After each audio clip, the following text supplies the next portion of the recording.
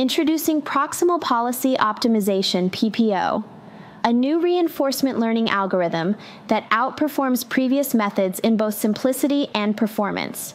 PPO strikes a balance between ease of implementation and effectiveness, making it a game changer in the field of reinforcement learning.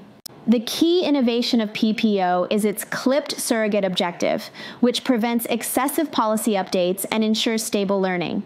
PPO alternates between collecting data through environment interaction and optimizing a surrogate objective function using stochastic gradient ascent. Unlike previous methods, PPO allows for multiple epochs of mini-batch updates, improving sample efficiency. PPO outperforms other algorithms like TRPO, A2C, and Acer on various benchmarks, including continuous control tasks and Atari games. In continuous control tasks, PPO excels at teaching 3D humanoid robots complex behaviors like running, steering, and getting up after falls. PPO's success in Atari games demonstrates its versatility across different types of reinforcement learning problems.